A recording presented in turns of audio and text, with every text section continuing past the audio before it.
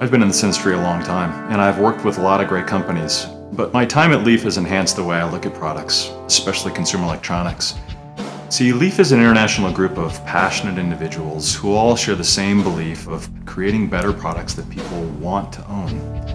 Our design philosophy is to put the user experience first. Products should not only look great, but they should function seamlessly with the natural interaction of your devices. I believe that what we've created here with Leef iBridge is the culmination of our passion, our culture, and our higher standard of design. So in order to design products that people want to own, we have to understand people. And one way we go about understanding people is doing ethnographic research, where we just spend a lot of time really sitting down and just observing or watching people kind of wherever we go.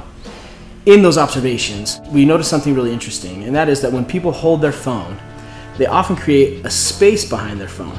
That space really inspired how we designed iBridge. We designed it to snap right in and tuck the bulk of the drive behind the phone. This makes it really ergonomic so that you can still hold your phone normally instead of having some big protrusion that gets in the way.